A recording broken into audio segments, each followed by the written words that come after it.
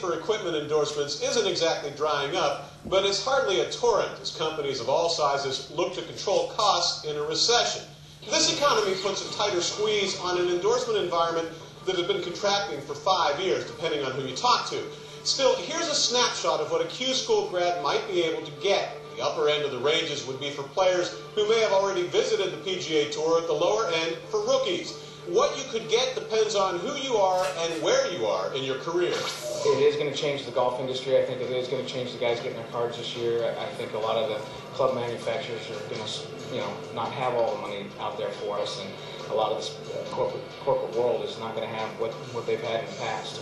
And, we'll see what happens. I've had a great relationship with Callaway Golf for a long, long time, 16 or 17 years, and Franklin Templeton as well. And so I'm not in the same boat as some of these other young kids that are coming out, but I'm sure that anybody who shows promise is going to be signed.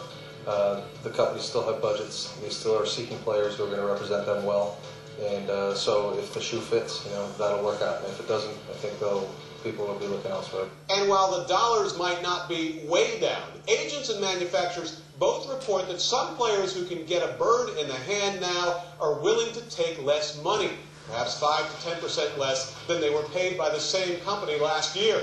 Others will agree to carry more in their endorsement partners' clubs than last year's minimum, or add a day or two of promotional service to the company.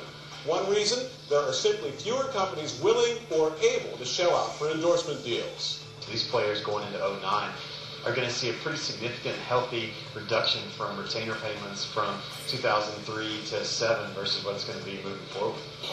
Still, there may be silver linings. Agent Jonathan Albrecht, who represents Marco Dawson, Chris Couch, and others, says now may be the time for equipment companies to shop. With Tiger on the way back, the Tour's solid image, its TV exposure, and guys willing to accept less money, opportunities may be out there, which is another way of saying every shot or economic twist makes someone happy and someone unhappy. Ian?